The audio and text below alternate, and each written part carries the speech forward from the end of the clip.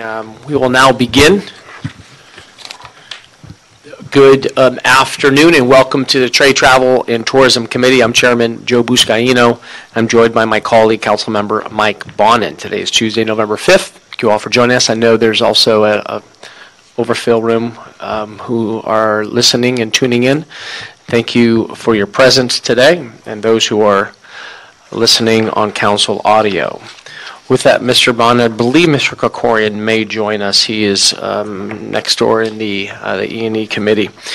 So with that, if I can turn your attention to today's agenda. Mr. Bonin, unless you want to hold any of these two items, I'd like to take items 2 and 3 on consent. Okay, with that, we'll approve items 2 and 3. Do we have any speakers on 2 and 3, Mr. Clerk? I don't see any. No, sir. Okay, so do we have any general public comment? We do. We do. Okay, so let's approve items 2 and 3 and send those two to council. And with that, let us take then item number 1. Item 1, motion Buscaino Bonin instructing Los Angeles World Airports to report relative to changes to taxi and rideshare pickup policies at Los Angeles International Airport. Don't you do the general comment first? Sir, you don't have to be patient, okay? Thank you so much, yeah. We'll take item number 1 first, okay? Thank you. So with that, this item before us, do we have any representatives here to speak on behalf of Uber and Lyft? Anyone? Okay. Seeing none, just an opening comment, if I may, Mr. Bonin and those who have joined us. We all know that LAX is experiencing a $14 billion modernization infrastructure project. Now, as we all know, every single terminal is being renovated. A new midfield satellite concourse is being constructed. A new consolidated rental car facility, 2 new intermodal transportation facilities, and of course, the centerpiece of this modernization, construction of a new people mover. And all of this construction requires lane closures at the central terminal area, which would result in Thanksgiving-like gridlock if the airport did not take steps to reduce the number of vehicles in the central terminal area. Now, this was the objective, as we all know, of the item that's before us, LA exit. It's been quite a rocky start, as we have heard, as we have seen. Both passengers and drivers have reported over an hour-long wait, but it's only been a week. And although it's been a very frustrating week, we are here to ensure that improvements are made and wait times drastically decrease. That's our ultimate goal. Now, the problem we need to solve, I feel, is that at times at the peak demand, there are 1,000 rideshare pickups per hour at LAX, and we need supply to meet this demand. And I've invited both Uber and Lyft to this committee meeting today, and unfortunately, Uber and Lyft are not here, and we've been given some excuses from both of them for not being here when we have an important problem to solve. And I'm reminded that when Uber and Lyft came to me for advice and for support, my door was always open for them. And I'm disgusted and frustrated and upset that if we're going to solve this problem together, we need the rideshare companies at the table along with our airport executives at the table to solve this problem. So with that, I know we have Ms. Flint here and her senior executive team. We have questions, but before that, Mr. Bonin, I'm going to turn to public comment, and I know those who've experienced some of the frustrations, I don't want to make you wait, so I'd like to hear public comment first, but I'd like to first call on our colleague, Councilmember Paul Koretz, to kick it off. 60 seconds. Hopefully you'll give me a few minutes. I appreciate it. Thank you, Thank you, Paul. Mr. Chair, Mr. Bonin. Welcome. Thank you for giving me the opportunity to comment early and get back Yeah, to now you have to committee. get to committee, sure.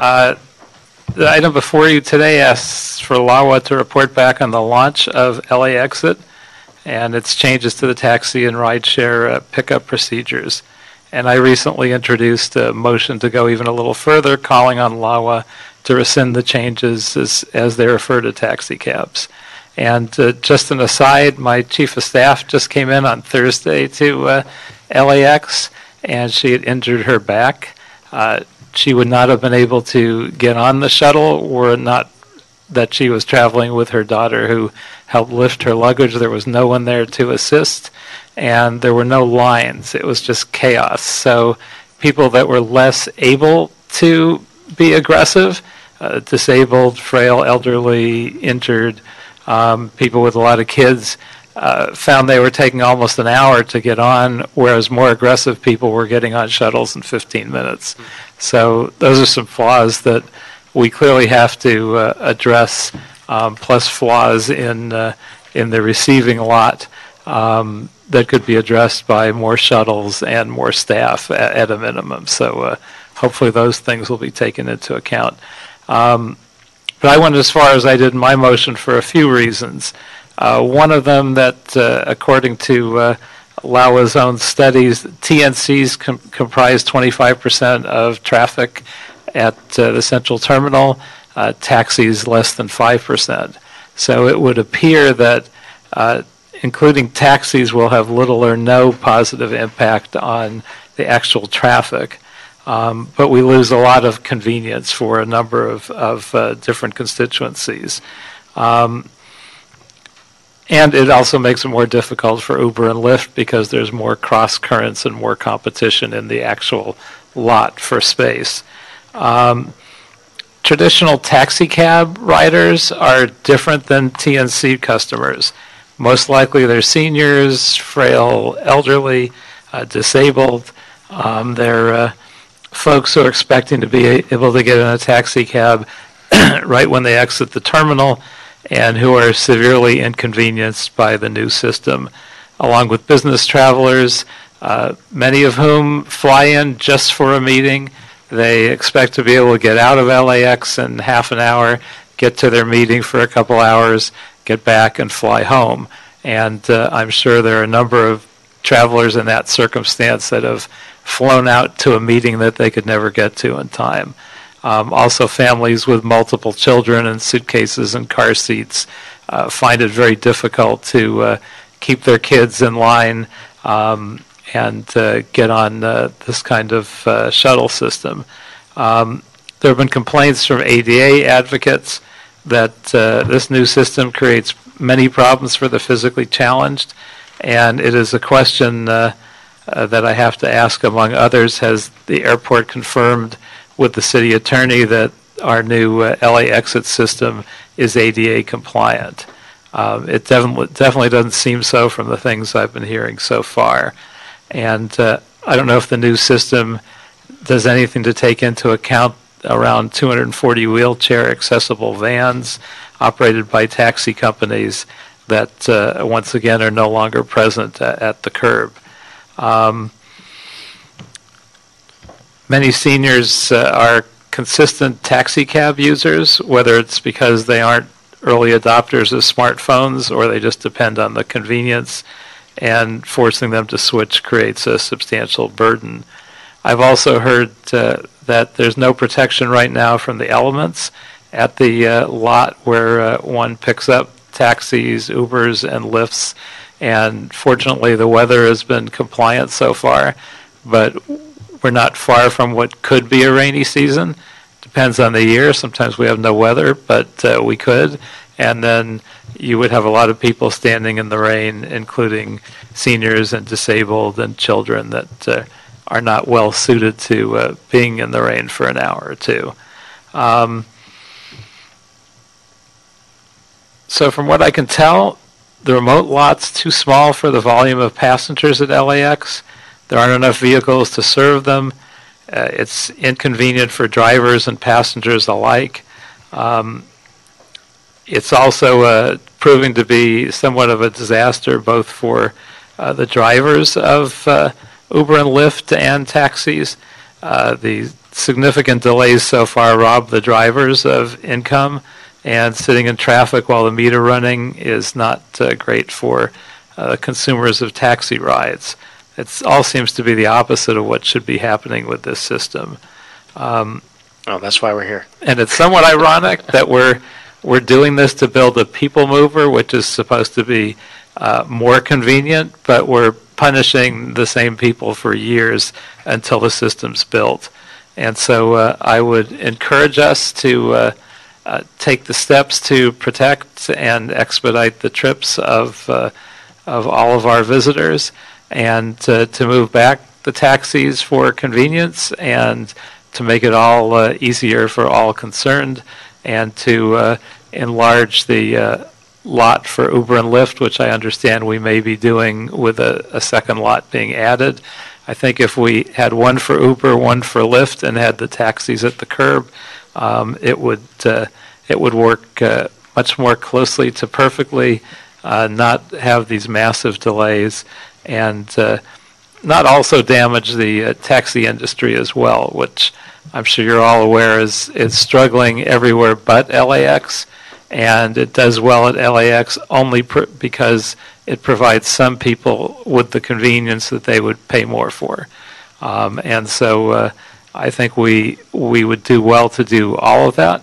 If we move the cabs back, I don't think it'll have much of an impact on the traffic, but it would provide a lot of people the convenience that they are really looking for. And there are some people that just would like the convenience. I'm not as concerned about them, but all the people that have a real need, they are really struggling with the system as it is. So I thank you for considering all of that. Thank you. Thank you, Mr. Kretz, for joining us. Appreciate your presence. Okay, so with that, we're going to turn to those who fill that request to speak on item number 1. Bill Rouse, William Rouse, please come forward. Followed by Yevgeny Zmolyar. If you hear your name, please come forward. We got 3 seats here. And then Johans Mersha, please come forward. So we'll start with Mr. Rouse. Okay. Good afternoon. Good morning, council members. Thank you so much for the time to be here. I only have a minute, so I cannot express my appreciation enough to the staff for their professionalism throughout this process. However, we have a basic math problem. That lot is not designed to take as many people as it is currently being asked to take. How that happened, I'd like to address next, but it is a simple math equation here that if we take 4,000 trips out of that lot, we will benefit everybody, including Uber and Lyft. What happens each and every day is the lot becomes strangled by traffic. Finally, I just want to implore you to investigate what exactly happened here, because it looks to me like the actual trips are way higher than the estimated trips, and it makes me wonder whether the TNCs were ever fully reporting their number of trips, because it is so far off from what everybody expected. Thank you. Thank you. Thank you, Bill. Thanks, Bill. So, Mr. Smolyar, yes. please put the microphone closer so we can all hear you. Thank The you. drivers working in the airport, the taxi drivers working in the airport, that was the last threshold for them to make money. Uber and Lyft was let in the airport prior. We lost our hope when they were there. Now with this lot, there's a lot of traffic. There's a lot of complaints we get as a companies. We get complaints from our customers who saying, we're just frustrated. We're not going to fly through the LAX. We're going to go through Burbank. We're frustrated that these things happen. It takes us hours and hours to get wherever we need to go. Main thing is Uber and Lyft using the opportunity to persuade their drivers to go inside the lot and charge $140 for the trip that used to be $27. We're still charging the same fare. We're still doing the same thing that we used to do. Every morning, Channel 5 News for the last 5 days, they keep saying, put the taxi back inside the airport. Listen to them. It's in every city in this great country. We have taxi when you come out. We're going to help LAX by putting taxi inside the airport, and Uber and Lyft do their part outside the airport. It's been like that for many, many years before. Thank you. Thank you. Thank you, sir. Okay. With Johannes? Yeah, my name Okay, is. hold on. Is there a commo Sokar Bayats, thank you. Mohammed Purastagar, thank you. Okay, Johannes, thank you. Okay, Go my ahead. name is Johannes. I've been driving a taxi for the last over 20 years.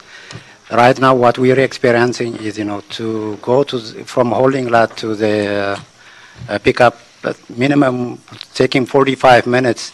Even after 6 o'clock, it's taking over 1 hour to get in and pick up a customer, and more or less half of that time also to get out of the pickup place. And what we're saying is, we're not asking a special treatment, but if the customers are waiting that long, and if it's taking us to go and pick up that long, what are we trying to accomplish right there? And plus, our drivers are, most of them, older men and women. They are not allowed even to use the restroom in that area. So it takes about 3 to 4 hours to go in and out. And these people, we don't have any place even to use the restroom. Thank you. Thank you. Is there Jano Baganian? Jano, please take this empty seat. Kamo? Yeah. Thank Good you. afternoon. My name is Kamo. I represent Independent Capco. I'm the president. I would like to address these issues to the committee. Since the Uber and Lyft licenses are kicked in, we have lost 80% of the city business. So after moving us from the airport to this parking lot, my drivers and statistics shows we lost 40% of their income. So drivers are not able to make money. They lost, instead of 10 trips, they do 5 or 6. So plus that, because of these delays, it's a lot of inconvenience for the passengers and the visitors that come from all over the world to visit the Los Angeles, great Hollywood, great downtown Los Angeles, eye of the America also, not only New York. Another thing is negative impact on the business, tourism, hotels, restaurants, not only taxi. Please take us back to the terminals. Thank you. Thank you.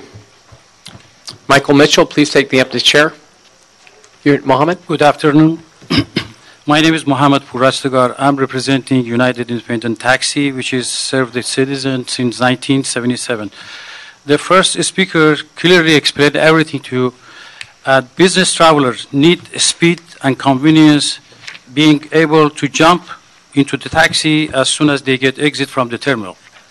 Business travelers are often on very tight schedule, and they may fly just attend to the meeting and rushing to the airport, and they cannot wait for the shuttle, and from the shuttle coming to the new lot, and from there wait for the taxi. And they have to schedule additional time in order to get their meeting, I believe the LA LAVA chart is indicate taxi cab is not congestion in the airport. Is 4.5% is nothing. You compare the private car or TNC company. So it is best interest of the public is taxi cab standard. Thank you, sir. Thank you. Chair Leon Slomovic, please take the empty chair in the center. Is it Jano? Yes. Good afternoon, welcome. Good afternoon. Thank you very much. My name is John Bagdinian, LA City Cab. I was part of representing taxi cab companies, working with staff on the design of the lot. As Mr. Rouse mentioned earlier, there is something wrong in the equation. Uber and Lyft were at the meeting for a whole year. All of a sudden, they're complaining about the lot being inadequate. That's unfair to the taxi companies. We were taken out of the LAX terminals because of the congestion that was created by Uber and Lyft. Taxi trips from 2.2 million before Uber and Lyft went down to 1 million. So we've actually reduced the traffic in the terminal by 1 million passengers a year. Right now we're about 3,800 passengers as of last week. So by taking us out of that lot that created the creation of the trips congestion by Uber, we will save the passenger, give a better experience that the LAVA's goal was to provide exceptional guest services to the passengers of the airport. And we've gone the opposite way. Thank you very much. Thank you, sir. Okay, hold on, Mr. Mitchell. Is there a Hirak Navasartian Kiogani? Please come forward to the empty chair in the front. Thank you. Mr. Mitchell? I'm for the taxis definitely coming in. Clifton Moore design worked perfect. If you put the Clifton Moore design on the inside now, since you've already built it, it'll work perfect. Put scheduled service and the flyway together the way it was for 20 years. They separated us outside for some reason. I had to get rid of half my fleet, and the people can't find us. And in a way, this is sort of a Trojan horse for them to become a monopoly. Uber is not the cleanest kind of people on earth here, but they've got us in the wrong spot with on-call service together, which is against the Public Utilities Commission decisions. But if they move the taxis in, the scheduled service to combine, the Santa Barbara Airbus is on my side too. They can't even park out here and pick up people. So move the scheduled service, please, into the flyaway spot. And then everyone will walk out and leave. It'll be as simple as that. Thank you. Is there a Gennady Miroshchan? Please take the empty chair in the front. Thank you. Leon? Yes. Please. Good afternoon. I represent Taxi Workers Association of Los Angeles. I'm the president and the spokesman. I'd like to bring some much needed perspective and some statistics. Taxis make up about 3.7, just shy of 3.7% of all of the traffic in the airport and about 5% of the arrival level traffic. Buses, when taking into account the vehicle sizes and number of available lanes, buses take up more than 20%, and so are the TNCs. TNCs, by our calculations, take up more than 60% of the traffic on departure level. Cabs are capable of dispatching upwards of 800 vehicles an hour to service passengers quicker, and it has been proven in the last week. They've been servicing the passengers faster and more efficiently than Uber and Lyft. Thank you. Harak? Yes, good evening. I'm sorry, is there a David Rivelis? Please come to the middle chair. First, I really appreciate Put the microphone close to your, so we can hear you. I appreciate that we are present here and you are trying to help us. That is our great pleasure. Second, I'm a kind of driver, like 20 years I'm doing service in Los Angeles City, like 15 years more in independent cab company. So actually, like 1 week, no more maybe, when we work in this new spot to pick up people. My customers, how many times I pick up, they are really very, very sad. They are not happy. They are saying we are waiting a long time. And honestly, some of them, their anger comes on drivers. That's the thing that we don't want it. So we lose a lot of business actually. Normally I was doing 10 to 12 trips in the airport before, but right now maximum 5 to, anyway 6, 4 to 5 to 6, no more. Because especially after 6 p.m., last airport my day, 6 p.m., it took me an hour 40 minutes to just get in. Thank you. Thank you very much. Thank you. Gennady? Your name, sir? Gennady? Hi, my name is Gennady Mirmelstein. I'm driving taxi 25 years, so enough experience. And from this 25 years, I learned that we are small business, taxi small business. Small business should care about their customers, and we really do. But now somebody try to divide us from our customers, just to make, I don't know, some Uber and Lyft thing. Uber and Lyft consist from the not professional drivers. Actually, they create traffic in the city. Nobody's saying about that, but whole city is trafficking. Now, when you bring them all together to one parking lot, you kill this facility, LAX. And God save our customers, and I hope will be no high rent, because then we will have real problem. We will have bad thing. So, like taxi driver, I ask you, please put us back, let us to serve people professionally. Thank you. Thank you. Is there a, hold on, please. Giovanni Nescenzia? Okay, please come forward. How about a Shimels Tadesi Mikhail? Please come forward. Mr. Rivelis, is it? Yeah. David? Yeah. Hello, everybody. I taxi driver, and maybe you don't know, but 2 weeks ago, in Saturday morning, we work with buses, taxi with buses, we work inside terminal together, Saturday morning. And it will be okay. It was 2 weeks ago. We can work again with buses together because a lot of customers, they have a big problem because old people and disabled people, they very nervous and exactly I work last 6 days in LAX, exactly me.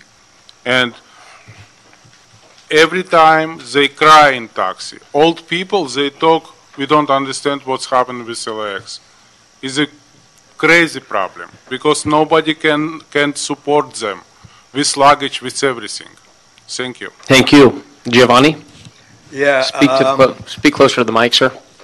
Oh, thank you. Thank you. I was mulling it over how this system came into being. And the only thing I can come up with is that Putin and Xi Jinping designed the system to torture everybody, including the cab drivers and the passengers. Another fact is that upon entrance into the lot, they designed the cab drivers and the Uber and Lyft drivers the same lane, which is unbelievable. If anything, you guys should at least separate the two.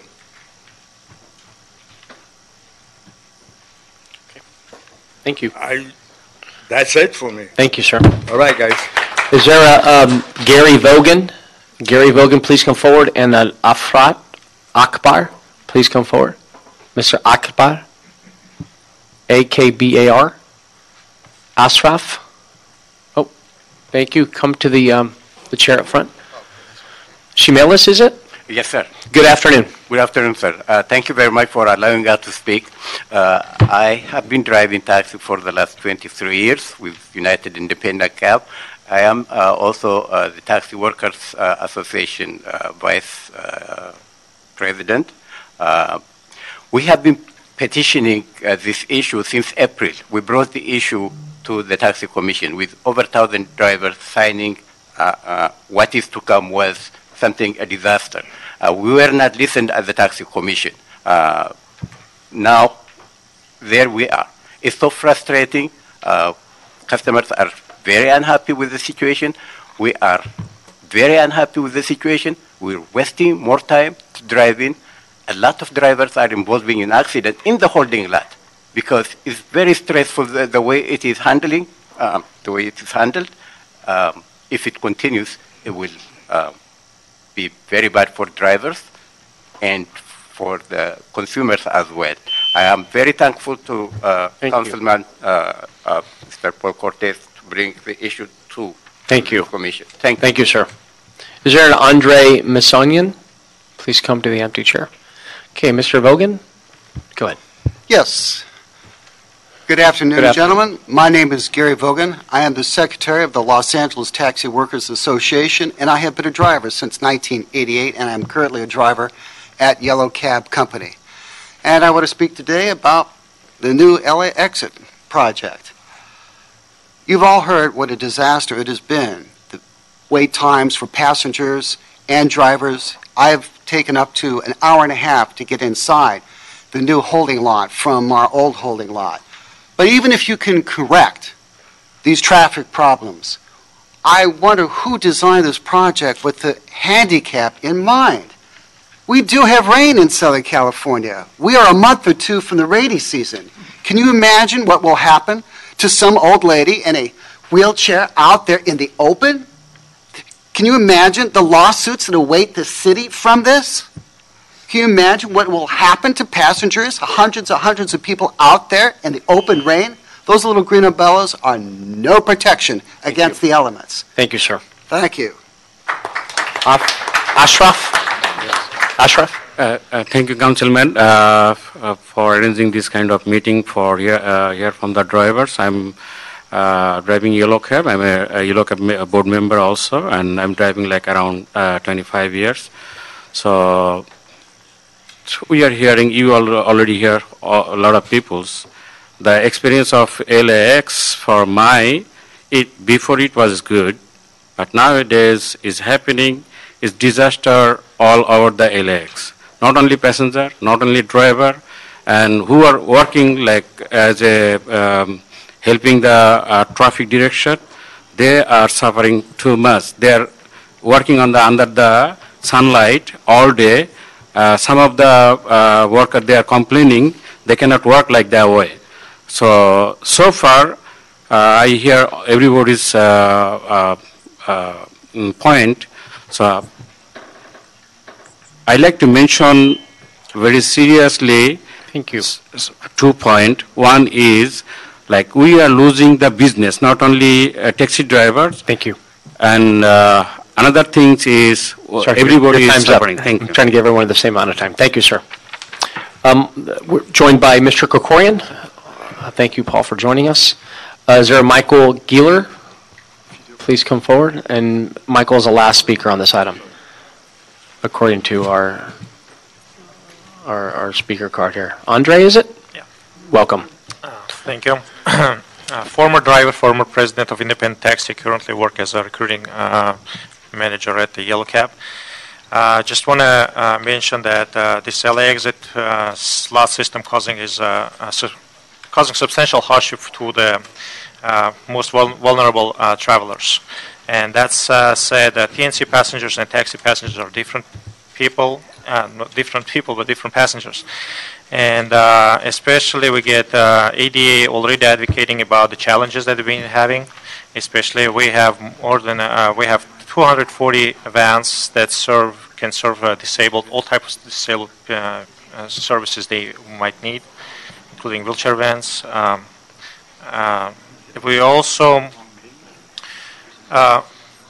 there's also challenges for elderly people getting in and out of the airport, especially for a long trip in bumpy flights. You know, the last thing you want to get is just to get on the bus. And then also there's problems with larger families traveling with children.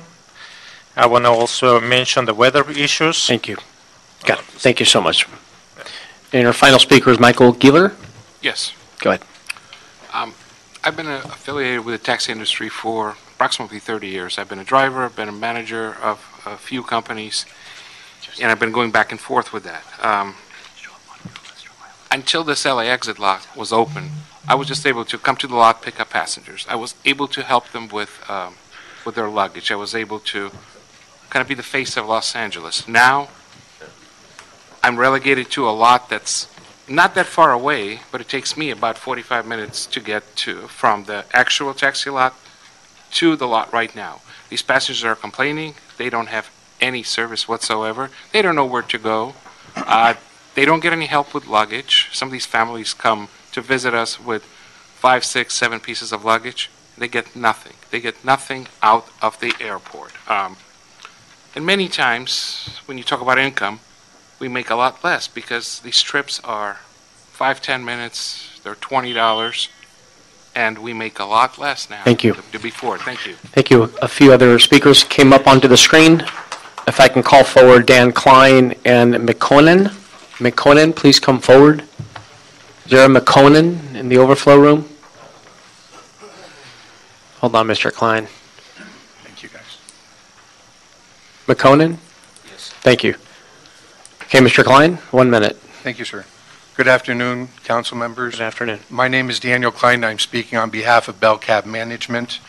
Mr. Rouse handed out a brochure that started the LA exit, and it was entitled Reducing Traffic Congestion While Providing Exceptional Guest Experience. I want to mention something that Council Member Buscaino, I apologize if I mispronounced it. That's fine. I've heard a lot worse. I've heard a lot worse. And that has to do with the new construction. And construction's been at LAX for 20 years. If you've been there, you know there's always construction. Cabs have always been moved around, and we do it willingly. When LAWA needs something, they close a stand, they open another one, they move us somewhere that we need to be. It's not that we're trying to be obstructive, we're trying to be helpful. We're trying to help the customers, and we're trying to solve a problem. And I'm just amazed that the TNCs didn't accept your invitation to come here and provide a response when the cabs have always participated with the city and shared that. Thank you. Thank you. Is there a Martin Manoukian? Okay, so McConan, is it? Welcome. My name is McConan, thank you. I live in your district and I voted for you. You're a nice person, thank you. My concern is we, the cab drivers, have been driving for a while. The only thing we do is to make a living. That's all we need. The last 3 years, most of the drivers quit and some of them have become homeless. It's not, it is true. So the only place we make a living is at the airport.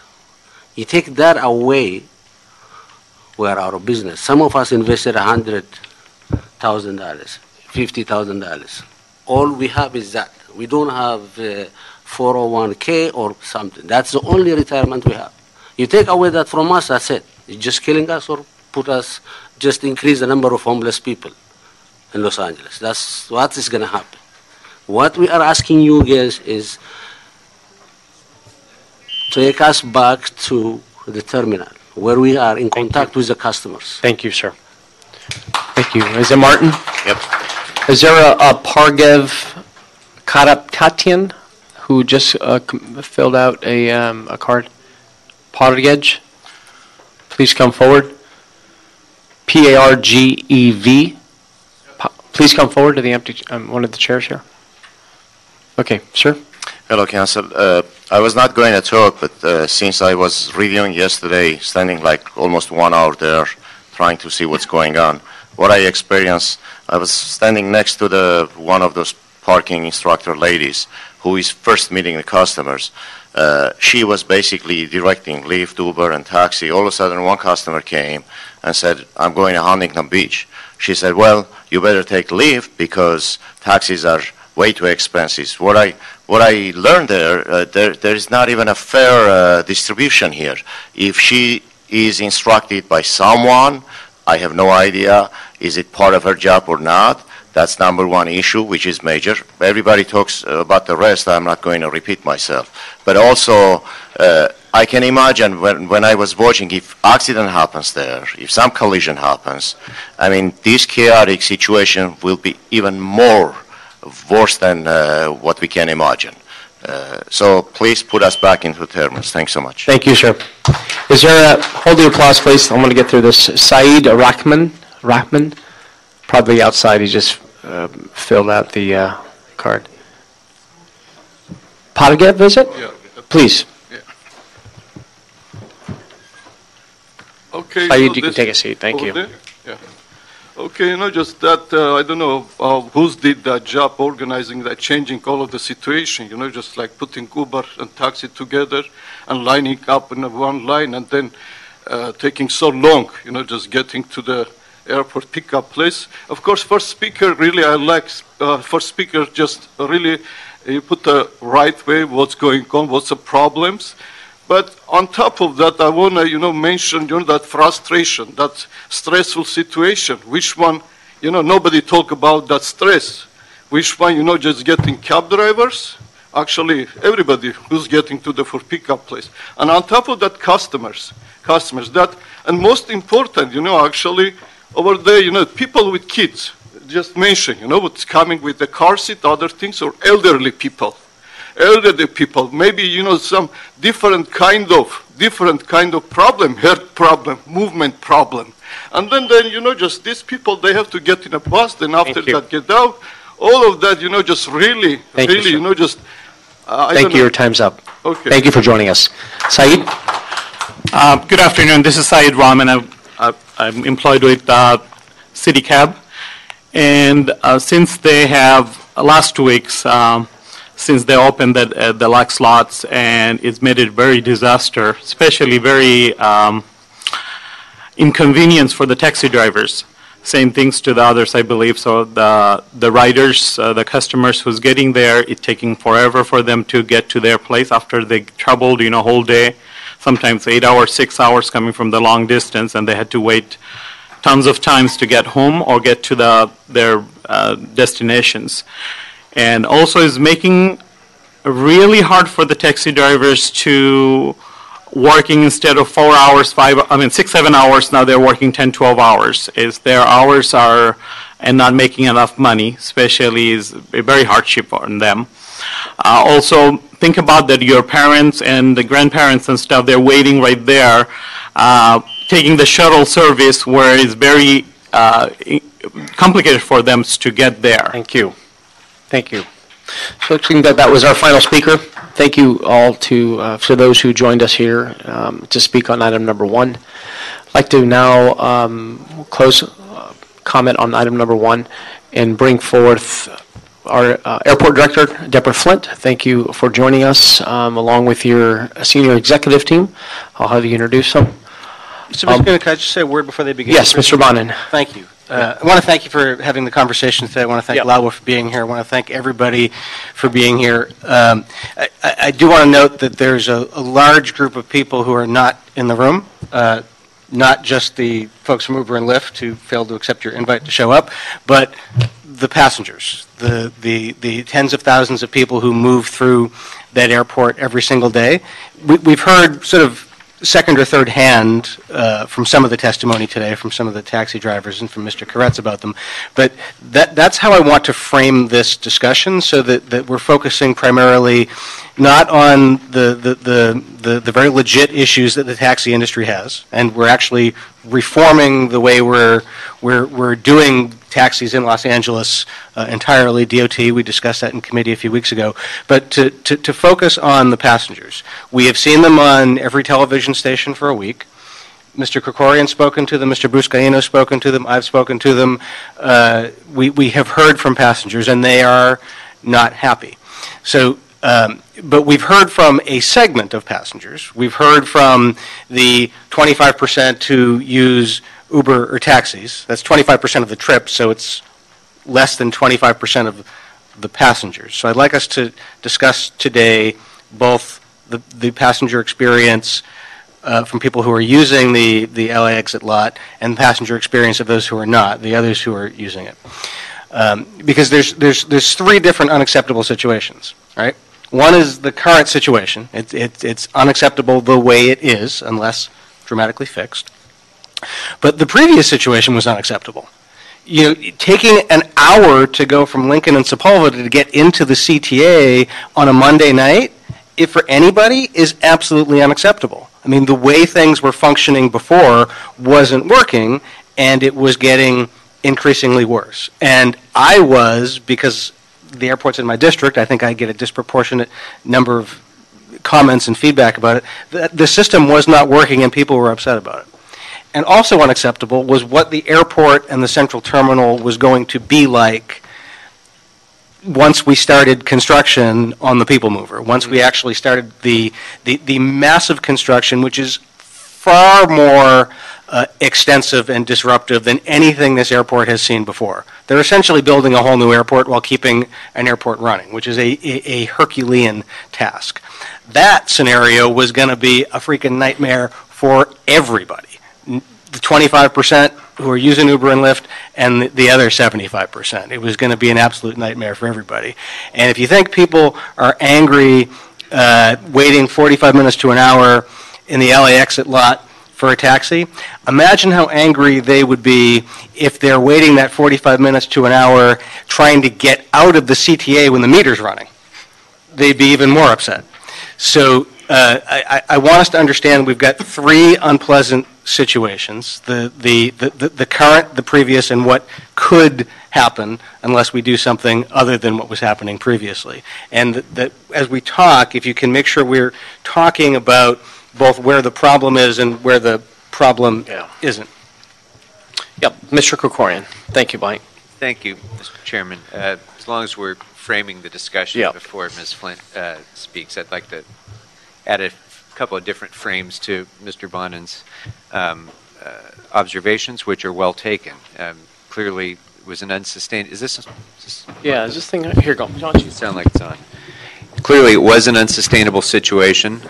It was going to become a more unsustainable situation as construction progressed, and the airport is put under a nearly impossible challenge to try to address the congestion problem that we have. But I think as we're framing this discussion around passengers, we also have to frame it in the context that, in my view, much of this congestion problem was self-inflicted when this council made the decision to permit the TNCs to come in under the NELA into the Horseshoe and significantly increase the traffic congestion because of that. It was a consequence that a handful of us easily saw coming, and our concerns were ignored. They were ignored under this foolish rubric that somehow TNCs are ride sharing when they are anything but that. They don't share rides, they charge for a service, and they are bandit cabs that we have now somehow made into something that we should all bend over backwards for, because there's an app for that. And I think this is another example of disruptive technologies that make billionaires out of a handful and put thousands of hardworking middle-class people out of work, and then at the same time end up providing lousier service to the public, because this is the perfect example of the consequence of the change in the business model. Had we had cab stands throughout the Horseshoe and not had the congestion caused by TNCs, maybe people would have queued, but they would have queued in an orderly fashion, and they would have been picked up by whatever cab was waiting next in line, not having to check to see whether the driver is the one that they just ordered on their phone, and matching up passenger with driver, and all of the delays that come with that. So I think that, when we're talking about the customer experience, in my view, the customer experience would have been a hell of a lot better if we hadn't let TNCs into the airport in the first place. Okay, well, let's talk about the LA exit plan. We're here to seek some questions, answers to the questions and the concerns and complaints. If you can just share with us what went wrong and how do you plan on fixing it? Sure. Thank you. Thank you, Chair. Thank you to councilmen, the committee, and the public that's here and is incredibly concerned today. I will share with you first and foremost that all of us at Los Angeles World Airports are taking this incredibly seriously. We took it seriously over a year ago in our construction modeling when we determined that we were going to lose a significant portion of the curb. And indeed, we had a false choice in front of us, a poor choice amongst choices that we were presented.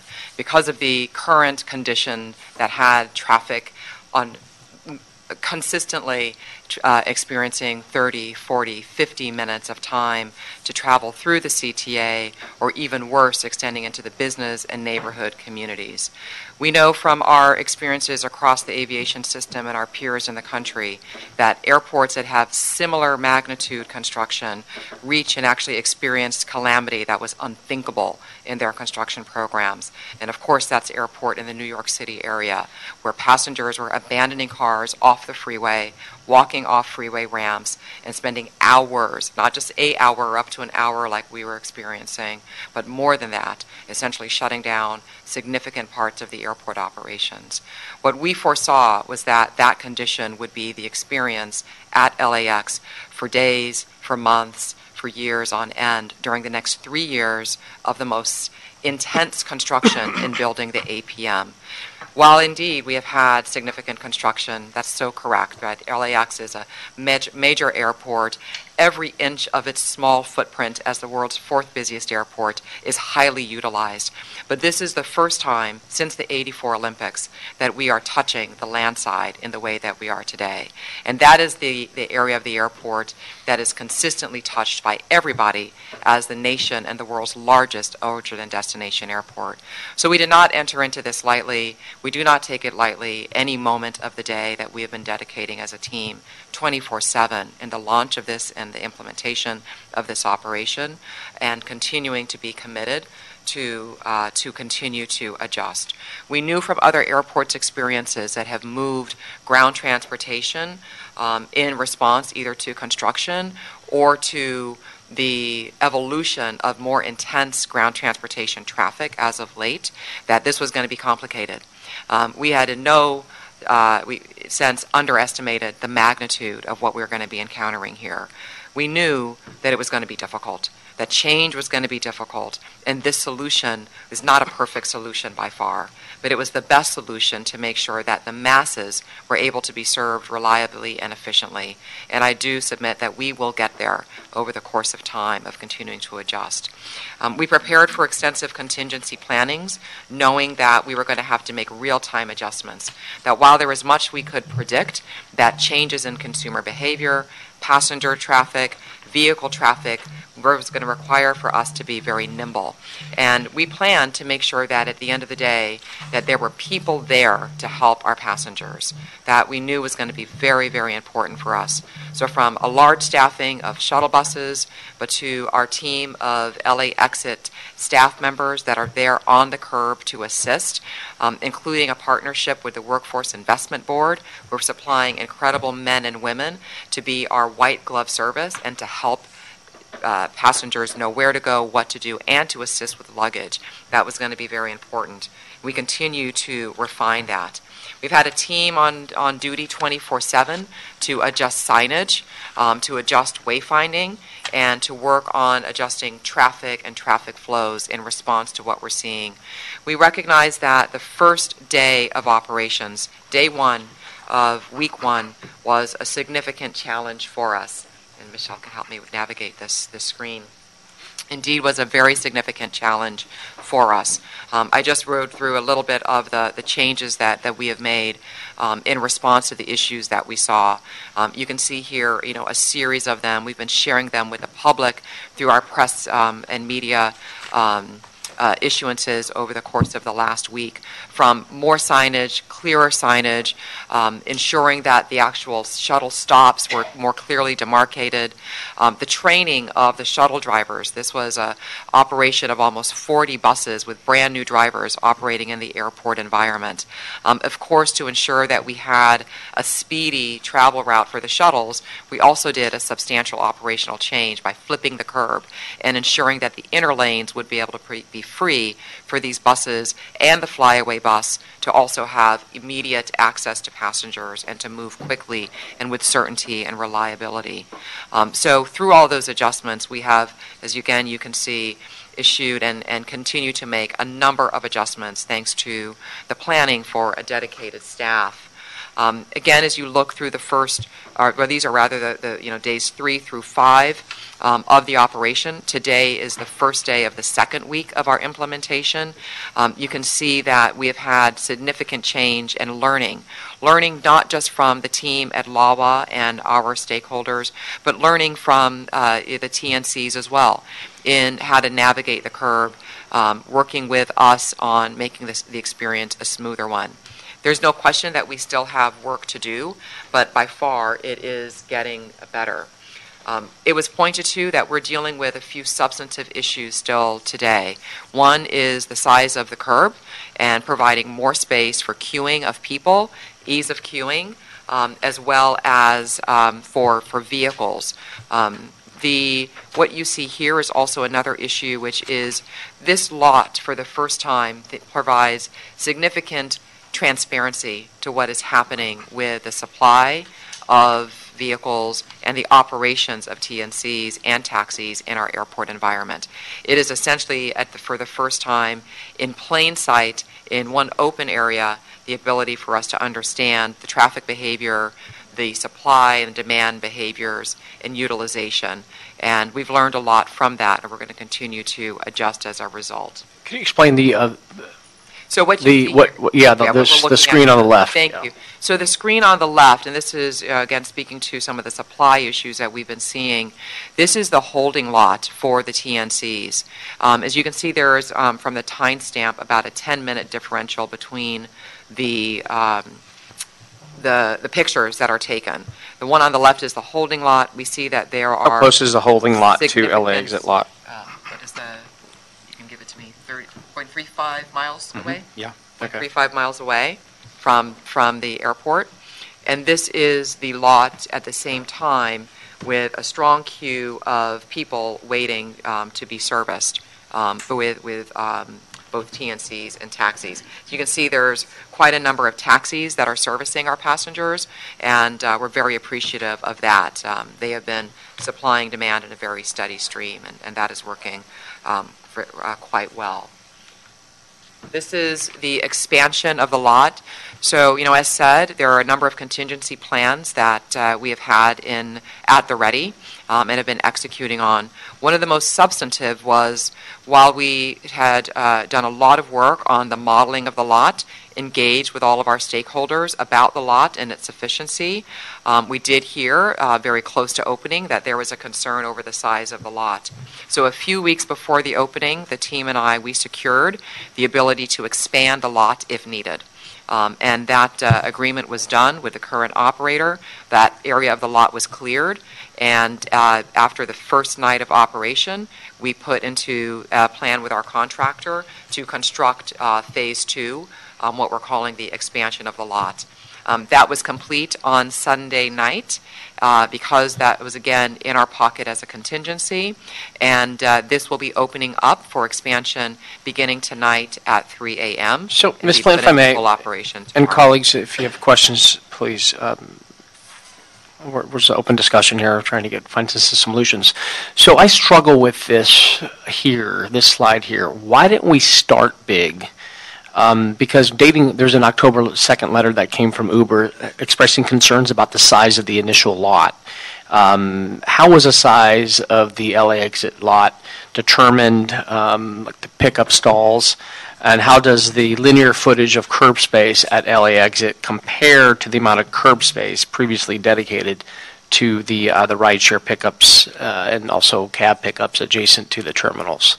We've been working with the stakeholders on both the TNCs and the taxis for almost a year on the placement of the lot, the size of the lot, the adequacy of the lot. So leading up to it. Leading up to it, and intense coordination. So this was something that, you're right, the letter was about October 2nd with, it's a blur to me, but the launch date was? The launch date was October 29th. October 29th. And so very quickly, we navigated to make sure that if this was indeed going to be a major issue and concern, that we were prepared for at least this portion of the lot to expand. So we moved on that very quickly in abundance of caution. So you had a hurry-up offense on knowing that there were some delays, didn't have adequate space, and here we are now. That's right. This will be launched tomorrow at 3 a.m. That's right. And we had the contractor who's been incredible, again, working overnight. My team worked diligently even to get this. So why didn't LAWA err on the side of caution on this and maybe did not start big? We received the letter. So we've Okay, been gotcha. working with the team member, again, the other stakeholders on the sizing of the lot for months and months and months. And it was going to be sufficient at that point in time. So abundance of caution. I would have preferred after to. receiving I would have that. preferred to start big and err on the side of caution and have adequate and larger required curb space. Every inch of our property is used. There's an operator with customers that use this lot. It's great because many of those customers walk and relieve the roadways of congestion further in the CTA. But it's So one of the happening things we're 3 involved in. a.m. tomorrow, and we'll see how this It plays is, out. but that is our Paul? challenge. Is there's an impact to someone on Got it. every inch of space that we use, and what we are looking to do is to be most equitable for all of our stakeholders, whether they're parking operators, parking or shuttle providers, taxis, TNCs, to be able to have an equitable marketplace to Mr. play in. Pecorian, you have a question? Yes. You had another question. You asked two about the comparative curb space. That's what I was Yeah, gonna follow up. to answer the question of the comparable curb space of linear. linear feet. I have the numbers for the taxis per space, so I mean. Oh, Michelle. Michelle Schwartz. Yes, She's so. external For the record, sorry. Yes, Michelle Schwartz, and the Chief of External Affairs at LAWA. And so. Linear footage. Yeah, so the linear footage for cabs, it is 1,080 linear feet at LA exit, which is actually, and compared to about 1,100 linear feet of curb in the terminals total for all 9 spaces. But actually, because there is additional queuing space, there's space for 66 vehicles in LA exit versus there was space for 54 in the entire CTA, CTA, for taxis. And now with the expansion, there will be space for even more for taxis. Got it. For TNCs, it's harder to say because they didn't have precise queuing space. They were sort of all over the Come and go, right?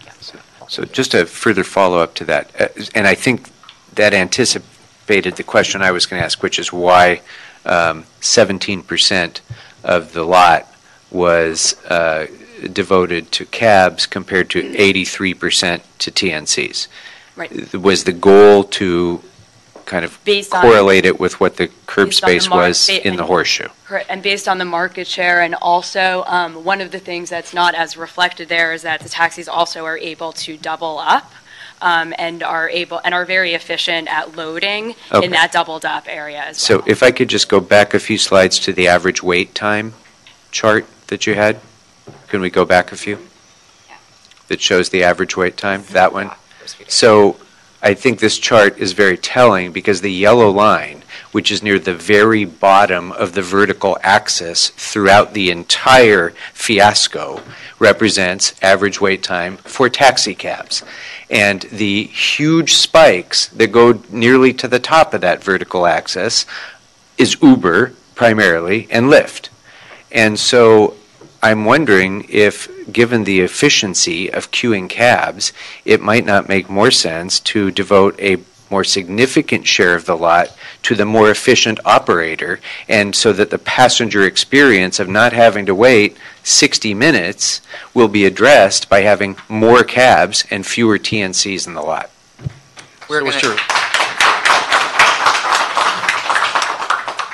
We're going to continue to look at the efficiency, the utilization, and make sure that every square inch of the lot in this expansion, and then as we consider even further, that we're getting the best utilization from all of those modes. So that's something we're paying very close attention to.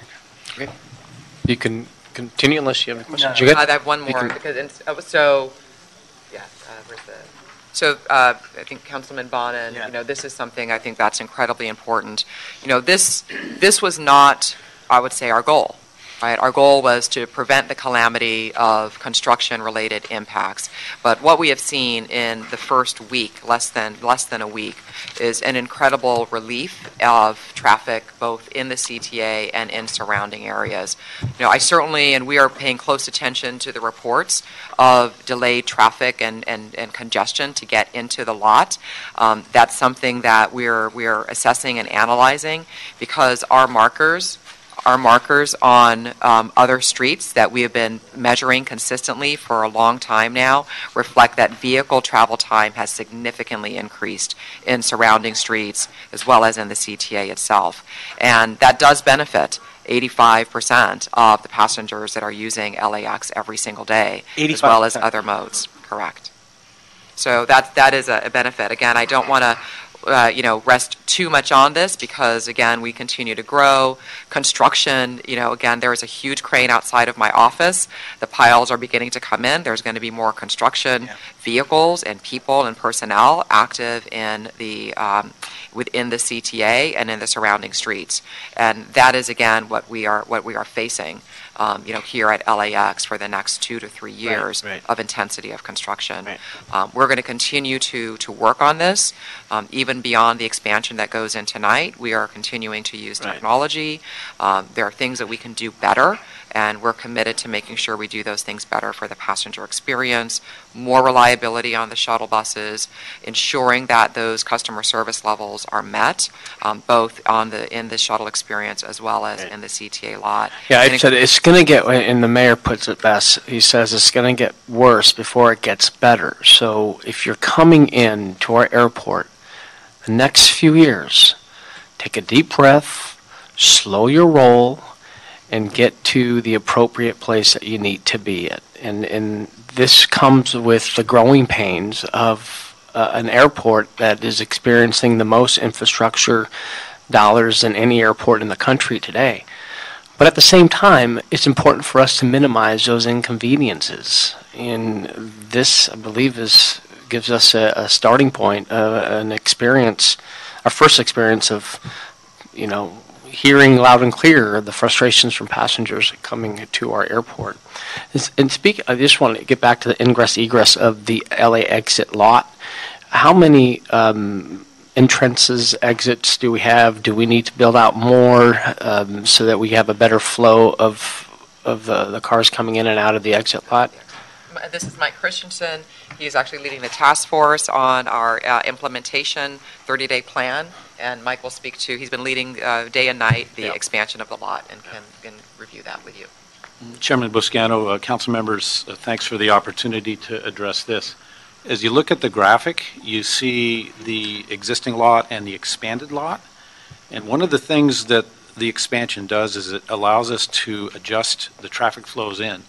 We've heard a lot this afternoon about the congestion. We've been very cognizant of that and have been pulling about all the levers we know to make that more manageable. But what we're going to be doing with the expansion lot is creating a whole new entrance for the lift, which will be going to the expansion lot. And we've added a lane on the egress, so there's more capacity to go out through this whole thing. There's never been a real problem getting out, at least once we're out on streets. We're on relatively free-flowing. So we've included expansions in both areas. In addition to more capacity for traffic in, we're rechannelizing the traffic. It's going to be more dedicated to certain modes and certain operators. We're also increasing the entrance to the LA exit lot from Skyway, which is the north part of the facility to the left, which should also decrease that traffic. And paying particular attention to the impact on local streets. Mm-hmm. The street on the bottom, you see by Worldway North, there's actually a small street in there called Little Century.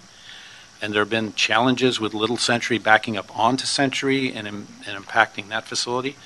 The changes we're going to make at 3 a.m. are geared towards dramatically reducing that congestion and allowing much more free flow on Century and also keeping the congestion down on the north end. One of the other byproducts of what has happened here is a lot of the congestion coming out of Westchester, particularly at Lincoln, has dissipated, and we hope to be able to continue that. Would you consider on Century to have a dedicated lane for taxis and TNCs? And for them, we heard from testimony, time is money, like a carpool lane on a highway. Is that something that you all may consider?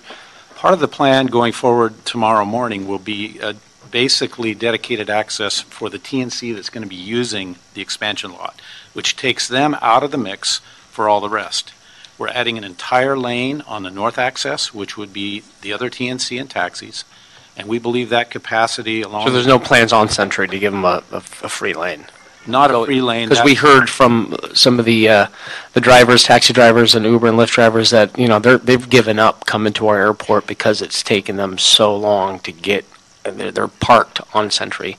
I'm just throwing it out there. And we understand that, Councilmember, and that's exactly what we're going after in these changes that are going to happen tonight. So on the law segment, so we're going to pilot and see what that dedicated access looks like. But if you go upper Century, there are all sorts of stakeholders that use that corridor. Yeah. So we've got to, balancing everybody's needs and other shuttle operators as well.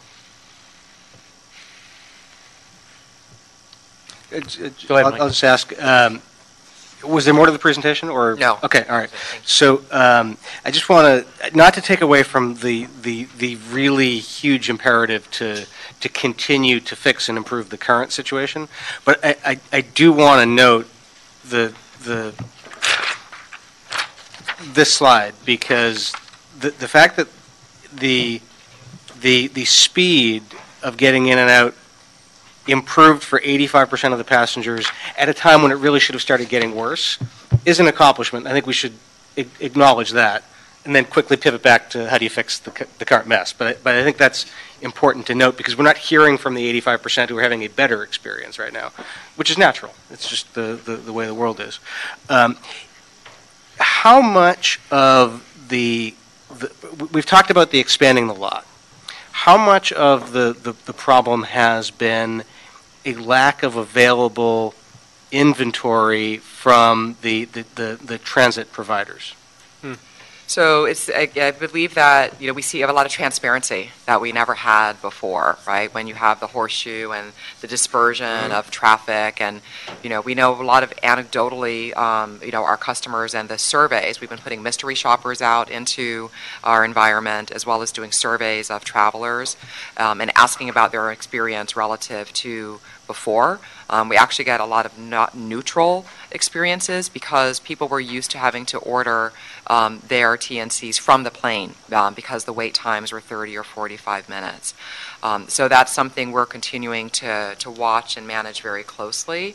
But one thing that we do see is that where traffic will be free-flowing for taxis for one mode of the TNC, there will be a supply problem on the other side, and the lines will continue to queue, and there will not be an availability of vehicles coming through.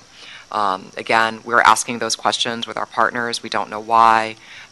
We want to understand it, see how we can help to solve it, though it's not something we're directly responsible for. But that is something that we are trying to get a better understanding of. And So make sure some of the supply. problems would be eased if Uber or Lyft were actually providing more vehicles. Indeed. And more drivers. Supply. Indeed. Okay, that's an important point. If that is part of the problem, do we have any information on whether or not they're instituting surge pricing at a time when they're having fewer vehicles there than they should? No doubt.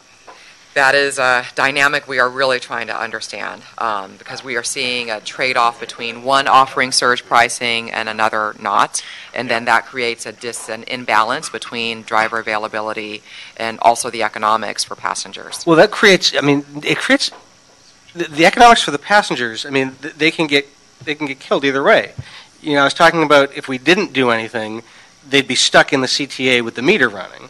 But then on the other hand, you've got this system where if Uber's not sending enough vehicles, and they're not here to explain whether or not that's intentional or not, but if they're not sending enough vehicles and then they're implementing surge pricing, people are going to get screwed on that from their pocketbook perspective, but the whole system's going to start falling apart because there are people who drive for both Lyft and Uber, and if they're driving for Lyft, they're going to switch over to Uber, and then you've got chaos on the queues.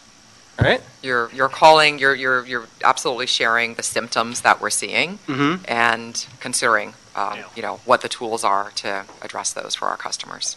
But Mike, we didn't see that issue prior to having this LA exit. We may not have. It may have been there. That's something we don't quite understand. But at the same time, in talking to Michelle, they had access to the entire CTA. It may have been hidden. It may have been hidden in other terminals and such throughout the It's CTA. not as transparent.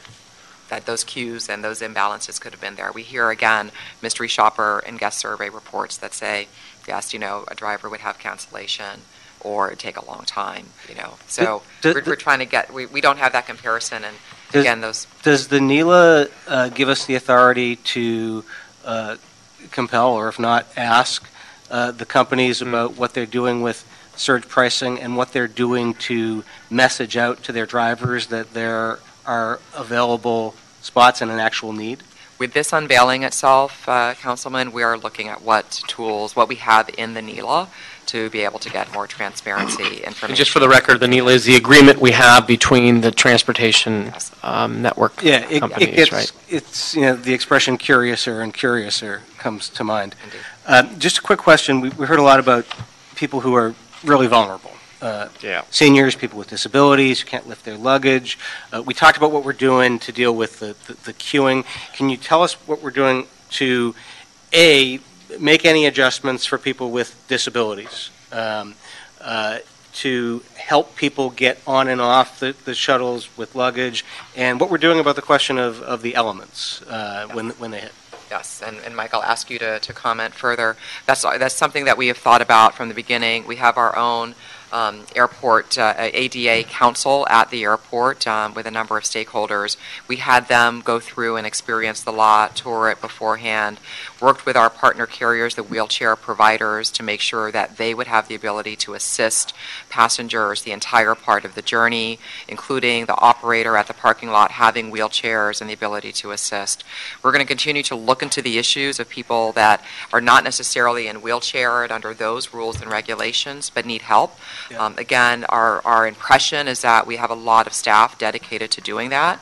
We'll continue to metric that. If we're missing the mark, we're going to beef that up, because that's just, it's important in making that transition up and down from a shuttle with luggage. We fully understand that.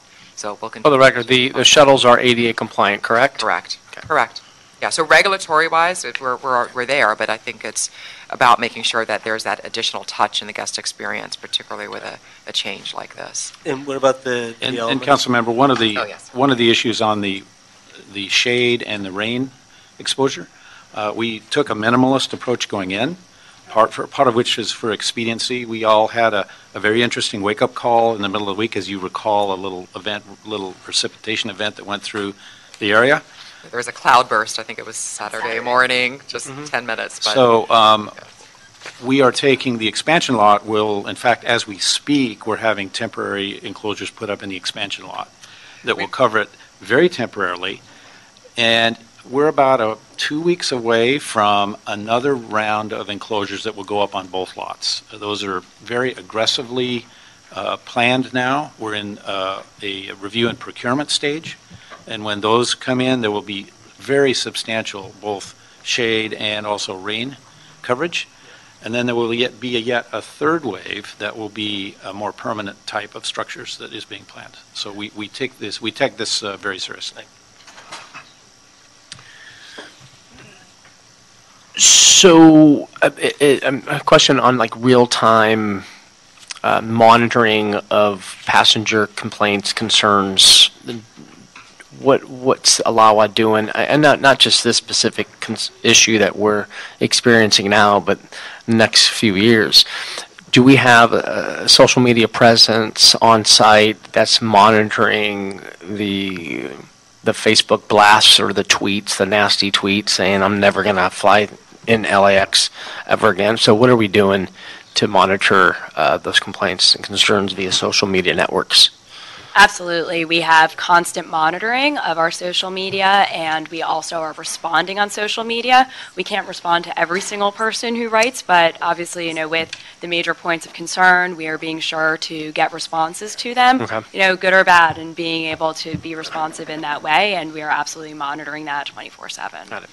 And then, Deborah, you mentioned something about the peers, the airport peers. I know San Francisco did something similar to, actually did the exact same thing. What did we learn? Did we lob a call to our friends up north back in June when they moved the curbside pickup to another location? Absolutely. I've deployed a team both to New York airports, LaGuardia, when they did this, both first after their construction calamity and then when they also opened up a remote lot, San Francisco, Portland. We enjoy a very strong network of, again, we're all of the airports in the country are focused on safety, security. There's a strong degree of collaboration and lessons learned and information sharing.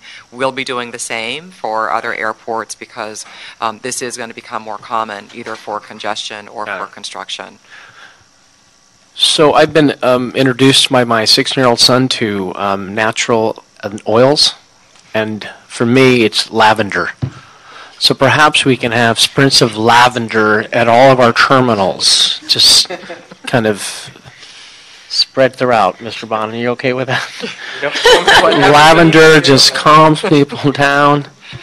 I sit next to you all the time. Okay, the essential oils I think we ought to have in our we're in taking our the airport, feedback because seriously. again, these next 3 years are going to be critical as we're making these significant improvements.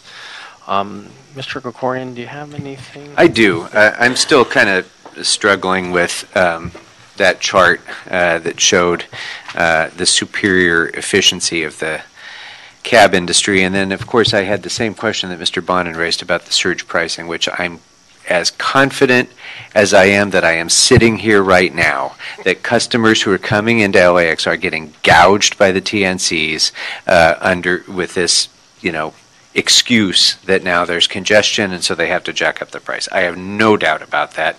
I'm sure that your investigation will bear that out. But to Mr. Bona's point about speeding up things in the horseshoe, it's an important point. And for most people who don't take one of these means of travel to get in and out of the airport, that is a good thing. And it's, credit to you for seeing that happen in a really difficult, challenging situation. But since we know that cab lines at cab stands are the most efficient way to get people quickly out of the airport, and we also now know that if what I understood correctly, that the share of the lot reflects market share, that only 17% of the rides were cabs. And 83% of the congestion problem caused by rides coming into the airport to pick people up was caused by the TNCs. So wouldn't the simple solution be to just set up cab stands in the horseshoe, get the TNCs out, and let people get quickly in and out with cabs? Why isn't that the simple, obvious solution to this problem? If we had the space. Let her answer, please. Thank you. Oh, and related to that, if I can, and I'm sorry, Deborah, but just to kind of put a little bit more context into this, we had this extensive discussion around the NELA, and it went on for days. And one of the critical points of discussion was, well, how are we going to prevent cruising by the TNCs in the airport? Because if they're cruising for rides, that's going to jack up the congestion, and we're going to have a big problem. And we were assured, no, there's going to be geofencing, there's going to be limitations on how many can come in, they're not going to affect Mr. Bonin's neighborhoods because they're only going to be allowed to be in certain places. And we soon found out, as soon as they started operating, that was all BS. That, in fact, congestion went up. You had to take steps to address that congestion because TNCs were cruising in the airport and going around and around and causing congestion. We read that in the LA Times. So, from as a layperson looking at this from the outside, what I'm seeing is an inefficient mode of ground transportation that is getting rich off our airport while it's violating the very contract that it entered into with us for us to give them permission to go and do that. I'm seeing that, and then on the one hand, I'm seeing the tried and true mode of ground transportation that has serviced this airport for generations being shoved into this lot in the same way that the TNCs are, so that passengers have access to no ground transportation other than the shuttles.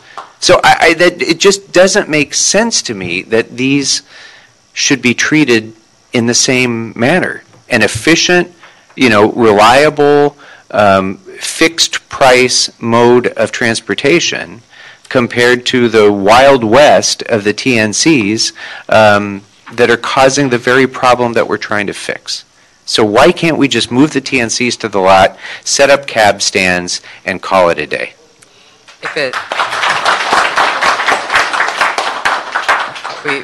We have the challenge, again, of this very finite footprint.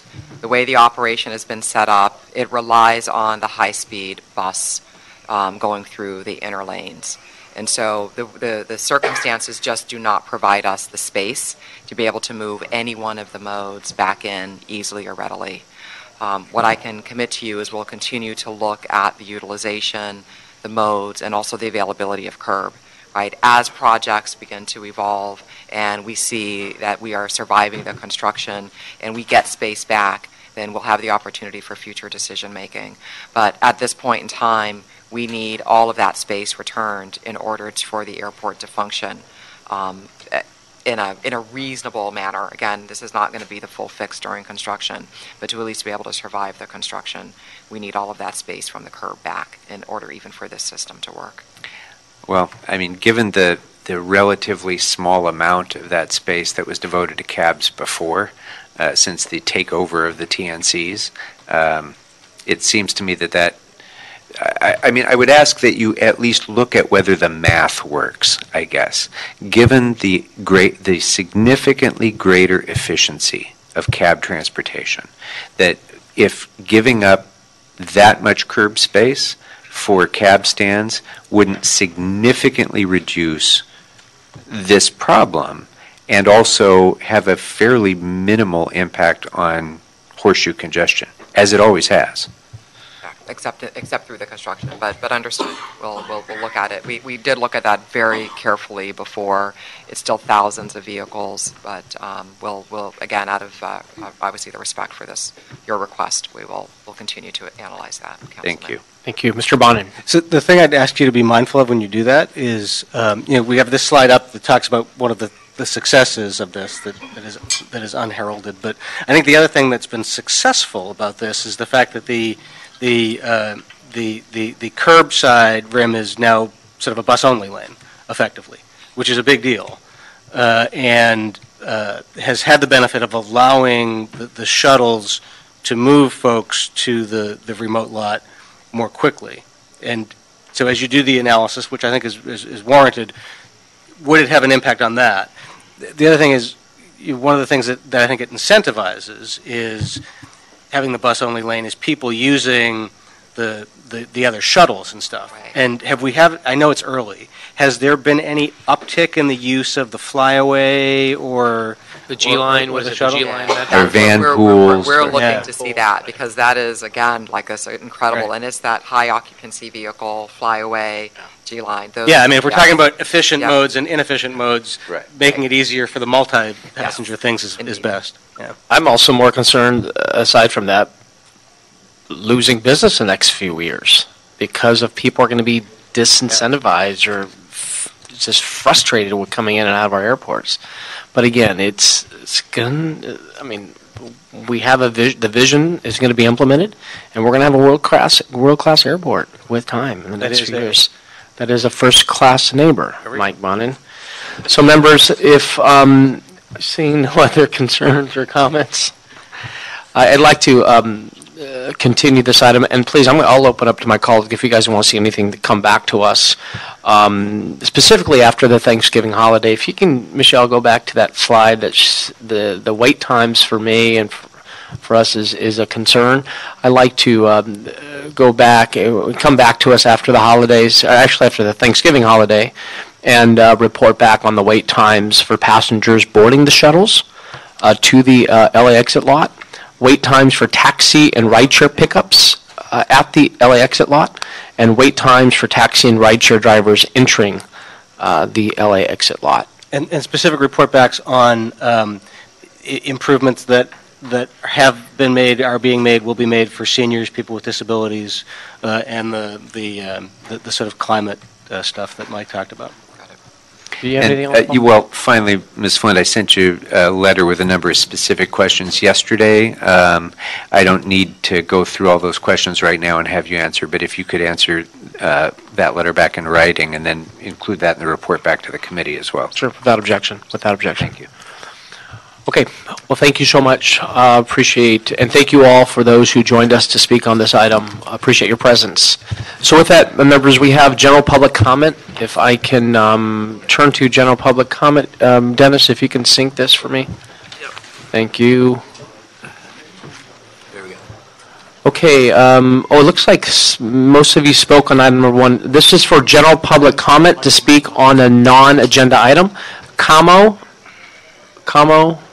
Johannes, I know Kamo and Johannes also spoke on number 1. You're free to speak on any item. I mean, anything else that's on your mind. Michael Mitchell, please. Non-agenda item, general public comment. I still have a little bit of this subject. No, I mean, well. See, Clifton Moore had a fantastic design. Right now, I go through there every day. Where the buses go on the inside, is plenty of room to do everything. I mean, you can put the cabs in there, the scheduled buses in there.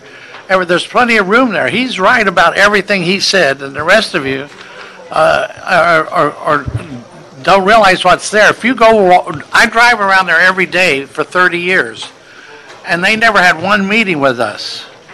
Now, how is that? You know, I mean, how can you have not one meeting if you own the company, all right? I had to already give away half my company because they put us outside with Super Shuttle and combined us with On-Call, which they don't exist. They should put us in with the Flyaway. There's plenty of room in there for cabs and everybody to go around each other, even though they filled in with a one lane. There's no, it's fixed. It says 16 miles an hour. If you put them out there, that's it. Thank you, That's all Mr. Mitchell. need. Your name, It's sir? already fixed. My name is Johannes Merschel. Johannes, is there a Kamo here that'd like to speak on a non-agenda item? Please come forward. Okay. Leon Slomovic on non-agenda item. On a non-agenda item, please come forward. And Makai Gieler. Okay, thanks for your patience. Go ahead. Johannes? My issue is, the same thing that, I thought the public comment comes first. My question to them, I was trying to ask them, how did they come up with this plan? And, for me, even for my kids, when they made a mistake, they correct that mistake and move forward. Right now, even what they are saying for tomorrow is the same thing. They are not taking into consideration the time that's taking us to go to the pickup area. Expanding the parking, the parking area is not going to solve the waiting period time for us to go inside. And they are just going, the mistake that they are doing again and again and again. And another thing, I don't know who they, talk to. Either the senior citizen, the business people, when they implement this problem, with this plan. Thank you. Leon? Okay, quick question. Is there a mic? McKay? Sorry, Leon. McKay Giller? Okay. So you'll be our final speaker for general public comment. Yeah, my quick question is, if I can't comment on the item number 1, can we submit additional comments to the committee for Absolutely. their consideration? Absolutely. Can I comment on item Go ahead. number 4? Speak on it. Speak what you want. Speak your mind. So just to bring more perspective about what Councilman Gregorian had said, the number of people increased going through LAX by 24%. Number of vehicles has increased by 42%, according to LAVA figures. Since 2016 was the largest increase in number of vehicles. Two other items. One, the PIN number that's used by TNCs is exactly what's used for on-demand transportation. They're classified as pre-arranged transportation. Minimum wage is something that LAVA is supposed to enforce. They have a standard for it. They haven't been enforced. Mr. Bonin and Mr. Gregorian have supported the motion on that issue too. And we'd like to have more transparent information from LAVA and more context-appropriate information so that everybody is well informed. Thank you, sir. Okay, being the last speaker, we are now adjourned. Thank you all for joining us.